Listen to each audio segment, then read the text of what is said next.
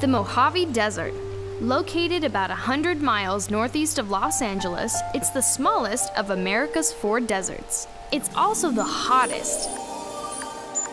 And home to Mojave Solar, one of the largest solar power plants in the world. Here, rows and rows of mirrors, 630,000 mirrors to be exact, stare upward, reflecting the hot sun day in and day out. It's the start of a process that produces renewable energy that powers thousands of homes. This is a solar thermal electric power plant.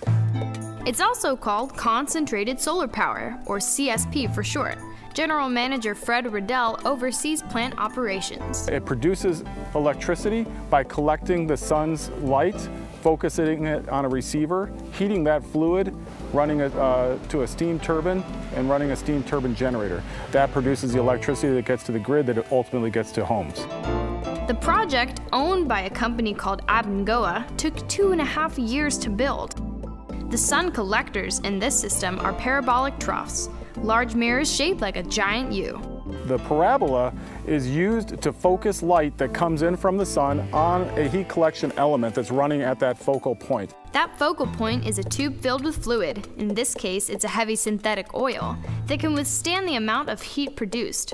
We're talking 750 degrees Fahrenheit. Now that's hot. Then the heat goes to produce the electricity, which is different from photovoltaics, which produce electricity directly from light interaction with the panel.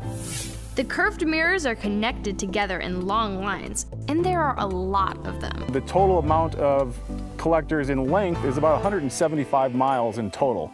That goes from here to Las Vegas. Computers control the mirrors so they track the sun from morning to night to collect heat and make the most out of every daylight hour. Well, we're standing out in front of a collector. The collector here is comprised of a structure that holds the mirrors. Above that are the mirrors that are in a parabolic shape. And then above that you can see a black pipe with a glass envelope around it, an insulator. That's what actually receives the sunlight or the energy that heats the heat transfer fluid that's flowing through the entire plant. The heated fluid ends up in a heat exchanger where it heats up water. That water turns into steam, which is sent to a turbine, which turns a generator. That's what produces the electricity. This plant produces 250 megawatts, which is enough to power about 90,000 homes every year. We deliver into the California grid, and what that means is where the power is actually needed is where it'll be delivered. This electron that might leave here might arrive in Los Angeles or wherever the actual need is. 250,000 kilowatts is a start, but consider this. In 2014, Americans used more than 1 billion kilowatts to power everything in their homes and workplaces. Most of that electricity still comes from fossil fuels like coal, which emits harmful gases. In 2014 alone, electric power production sent more than 2,000 million metric tons of CO2 into the air.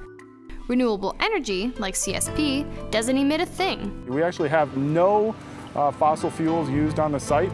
We have what is essentially a 100% renewable energy project. Even the fluid used to transfer the heat is recycled, and the steam is condensed and recycled again as well. This 1,765-acre facility sits upon what's called previously disturbed land once used for farming.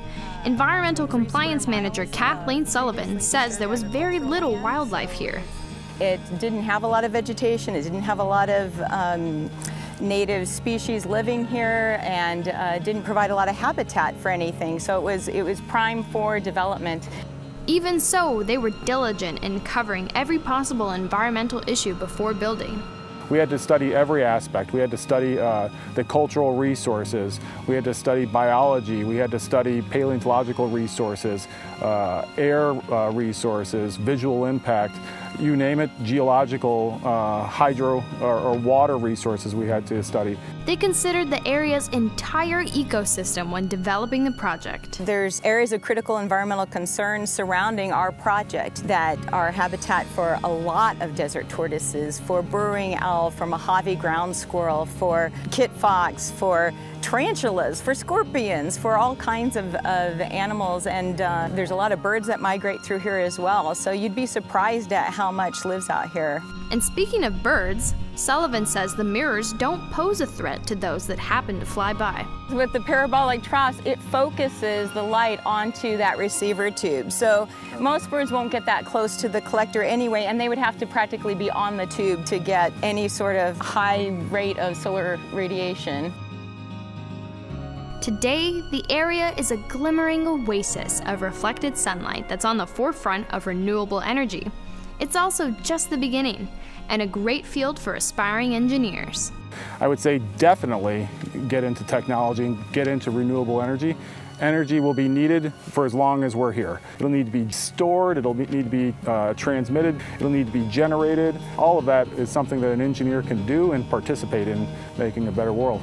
A world where one day, the sky or even the sun won't be the limit.